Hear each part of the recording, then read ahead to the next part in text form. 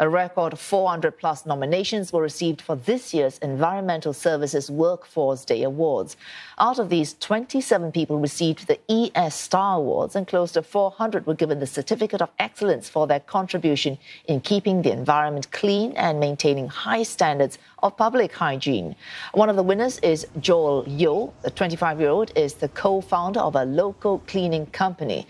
His everyday work involves not just cleaning, but also sharing practical knowledge and tips with his staff. He's also looking at ways to attract young people to the industry. We're looking towards technology to ease their workload.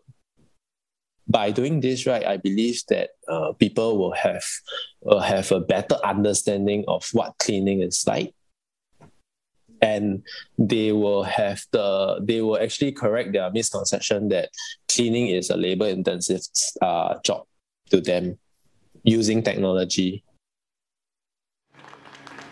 Manpower Minister Tan See Leng says the pandemic has amplified the role of these workers in Singapore's workforce.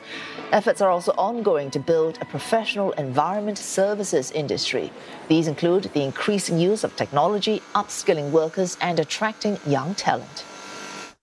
Together with our industry partners and our stakeholders, we will continue to transform our ES workforce into one that is professional, skillful, and poised to overcome future environmental challenges.